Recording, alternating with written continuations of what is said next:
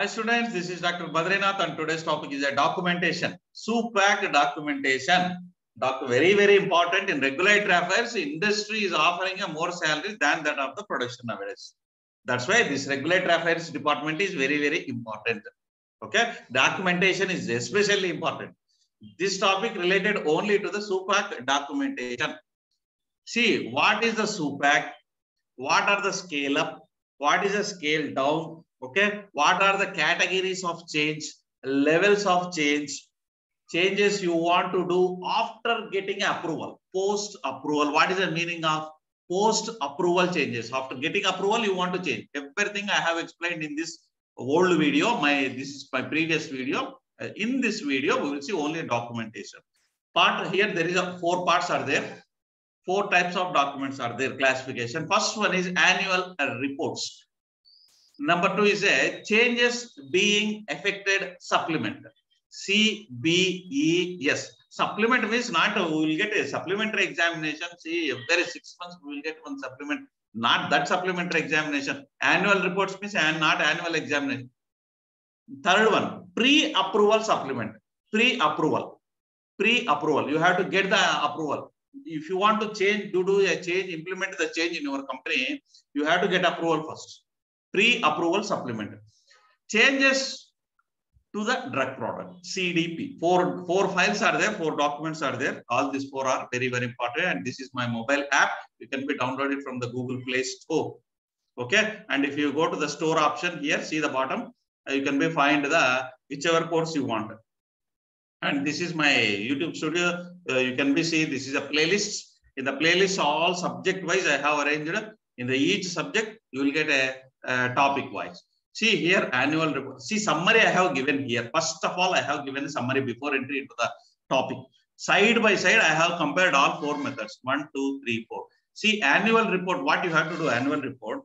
See now already you have a product. You got a USFDA approval. You already manufactured the number of batches. You already marketed. Everything was completed. Now what the matter is? You want after getting approval, you want to change something. Okay, right? What to do now? Annual report. In case of annual report, whatever you want to changes, you just change it. Change it. Okay? Implement the change. Whatever you want. Need not to be informed to the authorities, regulatory authorities in prior. Need not to be wait for the approval from authorities. Just but inform to the authorities annually. That's why this is called an annual report. Annually, you have to inform. So and so changes I have made. That's it. Number two, changes being affected supplement. Here, changes whatever you want to wish, you submit the supplement to the authorities. But need not to be wait for the approval. You implement the change. You implement the change, but you have to prior, you have to submit the supplement. Okay, you implement the change, and authorities have a rights to reject. Keep in your mind. And pre-approval supplement. Pre-approval supplement. Submit the supplement first. Submit. Wait for the approval. Compulsory, you have to wait. You have to get the approval. These type of changes you should not be made. You have to apply. Government will do. That is, the regulatory authorities will perform. Then only after confirmation, then only you have to implement change. And changes to the drug product. If you change the drug product, what you have developed, now you are getting a new drug product. What you have to do in such cases, if you are changing some minor changes, major changes are there.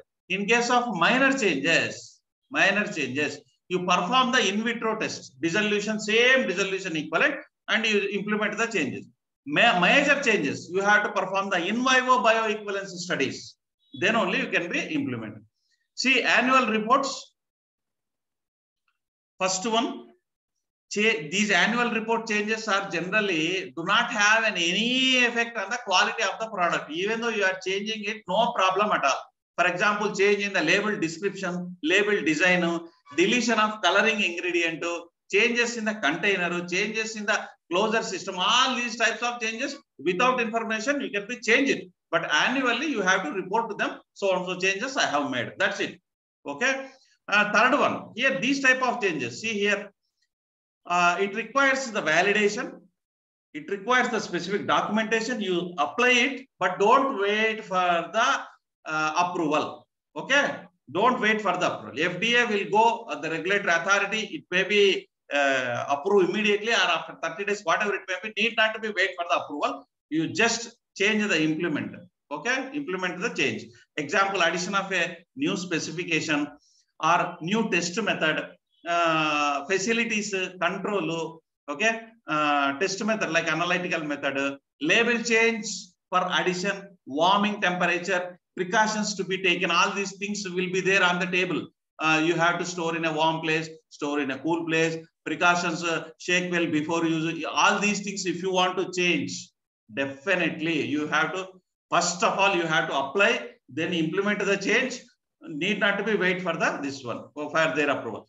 Next, use a different facility method. All these are the example, and pre-approval supplement. Name itself indicate these type of changes. You first apply and wait for it. After getting approval only, you have to implement the change. See here, this supplement must be approved before the proposed change is initiated. Example, relaxation of the limits per a specification. Hardness, what is the upper specification? What is the lower specification? Compression speed, upper limit, lower limit. Weight variation test, upper limit, lower limit. Specifications, see here, limits of the specification, upper limit, lower limit, like that. Analytical method, new regulatory analytical method came into the market, mass spectra. So far you did a HPLC, now you want to implement the mass spectra. All these type of changes in the in-process control. See here, in-process control, if you want to change all these things, you will. And changes to do the drug product. See, resultant, see, previous drug product already approved. You want to change some drug product. After changing it, if it is a minor changes, minor, then dissolution studies are enough. Minor change. What is the minor change?